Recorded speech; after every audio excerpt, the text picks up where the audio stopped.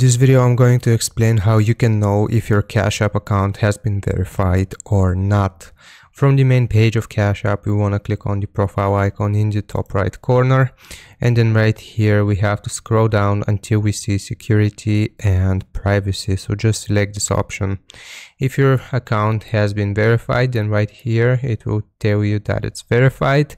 But for me, as you can see, it is not verified. So I need to complete some steps. If we just click on the verify button, it will tell us what's required of us to verify before our Cash App account is verified. But remember, if your Cash App account is verified, then right here you will see a button that says verified. So that's how you know if it's verified or not. Hope this video helps you out. Leave a like and sub, and I'll see you next time.